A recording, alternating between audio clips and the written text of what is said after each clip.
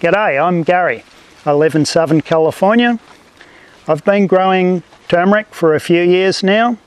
There are a number of reasons why I grow turmeric. It's a superfood. You can have the best quality. You can guarantee it's not irradiated or have any growth inhibitor on it. And you can save some money by growing it yourself. It's easy to grow. And in this video I'm going to cover the 3 species or varieties of turmeric that I currently grow, and I'll also go over the yellow turmeric that I'm sitting amongst now. It started to flower for the first time this year, so this turmeric I'll come back to later and I'll talk about the flowers. When I decided to plant a garden down here, I had to bring in some clay from the hillside, and I mixed that with llama manure and some horse and donkey manure just to get the biology going. The soil down here was very poor, so I started off establishing a biology using compost or composted manure. On top of that, I brought in some wood chips from a local tree trimmer. I put a 1-foot layer on top. Now, because they were fresh wood chips, I wasn't sure if they were going to contain any compounds that would be detrimental to plant growth. So I let that sit for 6 months. Before I started with the wood chips, I did research. I found UC Davis in California. They had studies on eucalyptus and oleander, and they contain compounds that are toxic. There are other plants that contain compounds that will inhibit plant growth. So what they found in their studies, and they've got that online, after 2 weeks, anything toxic in the wood chips will be significantly reduced. After 6 months, they will be undetectable. So I waited 6 months, then I started planting sweet potatoes.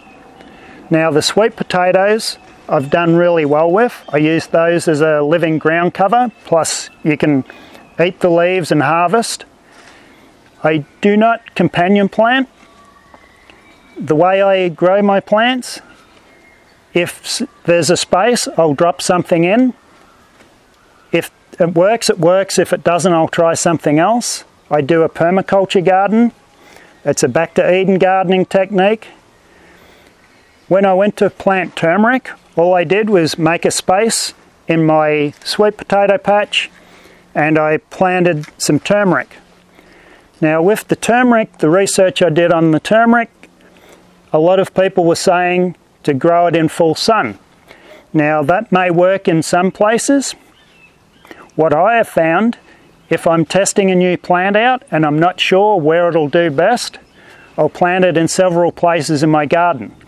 So with the turmeric, I planted some in full sun at the front of my garden, which is south facing, and I planted some back here where it's shaded. I get double shade back here because of the beams of the building, so I get sunshade all day long. So down here right now we're in the shade. This one's in the shade, this one's in the sun, so this is a good spot to grow the turmeric. The turmeric I planted in full sun, fried when we had a heat wave. We're in a Mediterranean climate, and when our heat waves come in, they give us very little warning. So the plants that are in full sun fried, they've failed at the front of my garden. The ones back here were successful, so now I had an idea of how they will grow in my zone. Our zone here is 10A.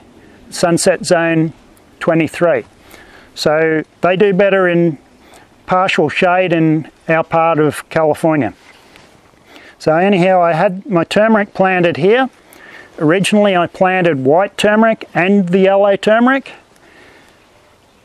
When winter comes or the cool weather comes, turmeric will die off. It'll go down to the ground. The yellow turmeric would come back the following year, but the white turmeric rotted away in the ground. A lot of the small deciduous tropical plants, if they've got a rhizome or a tuber, they will do okay in cool ground, but not wet ground. If you've got conditions that are cool and wet, then there's a chance that they'll rot. So the white turmeric here comes up about a month later than the yellow, so I think it's a little more tropical than the yellow. So it had a shorter growing season. The rhizomes tend to be smaller, and they just wouldn't make it through the winter. They didn't like the cold and the wet. The yellow handled it a little better. But anyhow, I decided that I could improve on how I have them growing here. This is a little bit raised above the ground around us, but it was still getting too wet. That's when I started growing in the raised beds. So the next thing I did was built my raised bed, and I put a pond in the center of it. The tropical plants like a little more humidity, and our humidity is usually very low. So by putting a pond in and growing them around the pond, that helped with the humidity. When I saw how successful my first pond was, I decided to set up some more ponds and experiment a little. So this hot tub here was a raised bed. It's got a hole in the center, it can't hold water. So what I did was I removed my improved soil, put it to one side, put these wading pools in. So I got a large wading pool with two smaller wading pools. The bottom one has sand in it, and this one has sifted wood chips or humus in it. I'm using this as a nursery. So I've got this set up in the center, and around the rim or the perimeter I planted more turmeric. I was able to get some white turmeric again this year, and I planted that on the other side there. The yellow turmeric is growing really well. The white is a little bit behind. As I said earlier, the white tends to come up about a month later than the yellow. So hopefully I'll be able to keep the white going over the winter.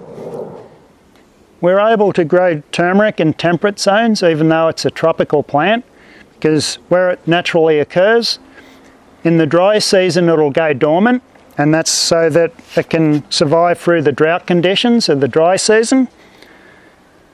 The dry season roughly corresponds with our cooler months here in the temperate zones. So if you want to, and we do this, you can dig up the rhizome, store it indoors, and then bring it out and plant it when the weather starts to warm up again. I think this winter I'll dig up some of the white turmeric, take it indoors and leave some of it out here. The yellow turmeric I know can do well outside, so I'll leave the yellow, dig up the white, and I'll harvest the yellow as I need it. My hot tub is in the middle of my garden. It's towards the front and it gets a lot of sun. So to compensate for that, I built a frame out of PVC pipe. I attached some shade cloth to it, and now when the sun's overhead, it shades the turmeric and the other plants that are below it. So it gets morning sun, and it gets shade in the midday, and then it gets afternoon shade too. So the turmeric that I planted in here this year, I planted around the perimeter. The yellow turmeric came up first, and it's quite tall. It's about 2 foot tall. The white turmeric came up about a month later. The soil that I'm growing it in is pretty much broken down wood chips. It's very rich and full of humus. It's almost like a forest floor, so they do well in that sort of soil.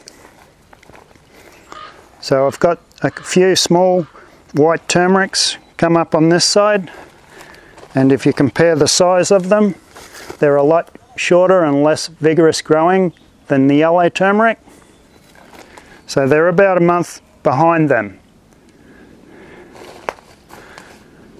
The sweet potatoes that I use on the ground, I use it as a green mulch.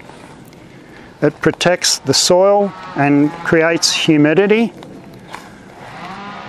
Last week I started clearing some away, and I do a chop and drop, so I removed some sweet potatoes. I started putting them under my bananas. My bananas are really the only thing that I compost down here. I do a chop and drop, and I need a lot of green material, so the sweet potatoes work out well for that. Now when I was down here, I started to clear around the turmeric that are around my original pond, and that's when I started to notice the flowers. So these flowers are very attractive. They've got almost orchid-like flowers to them when they first open up. So that's the yellow turmeric. I've got flowers all along here in multiple places. So they're coming up and they're producing flowers all over. And there's another flower there. I've got about 5 flowers all up. Now these plants here are in their second season growing here. So I did transplant them last season when I set up the pond. And this year, now that they're 2-year-old, they're starting to produce flowers. So I'm going to say it's probably normal that they flower in the second year. I don't know that for sure, but in my conditions, that's what they're doing. So some of these here I missed. When they die back over winter, if I don't have something surrounding them, they can get lost. So those are a couple of small pieces that I missed when I harvested them and moved them. I like to grow my turmeric in these floral pots. So I set up a floral pot, I split the sides, and that way it can expand if the rhizomes get too big. When I start watering, before they come up, I can water straight into here, and I know exactly where the plants are. And then once they do come up, it's not that important, but when they do go dormant, especially if they're in an area like I've got them set up over here, I've got these set up amongst the sweet potatoes, so when they go dormant, sometimes I lose them. So I set them up in these little floral pots that I get from the florist.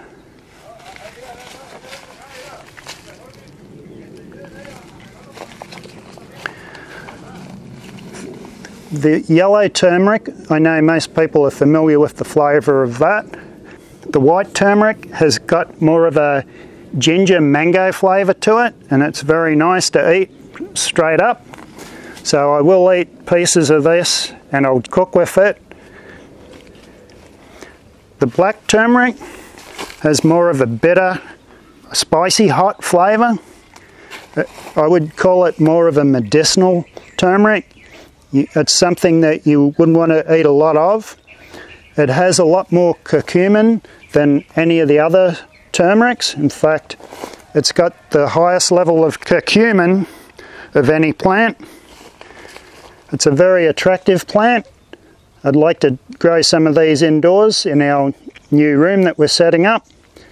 They've got a burgundy maroon colour that travels along the leaf, the centre of the leaf, and that continues down the stem. I hope you were able to get information from my video today that you can take away, and I hope I encouraged you to go out and grow turmeric. It's very easy to grow. I like growing it, I like eating it. The method I use is the back to Eden method. I'm literally just using wood chips to provide nourishment for it. Robbie has her methods, and we've got a few videos on our channel that Robbie's put up. We'll put those at the end of this video, or you could go to our channel, Robbie and Gary Gardening Easy, and search through the videos for turmeric and ginger, because she does better with ginger. This year I tried growing my ginger again, but it got shaded out by the turmeric. So hopefully you'll go out, you'll try growing turmeric. If you want to grow it for one season, you'll get a nice tropical foliage. If you want to let it grow for 2 seasons, you'll get a nice flower in the second season.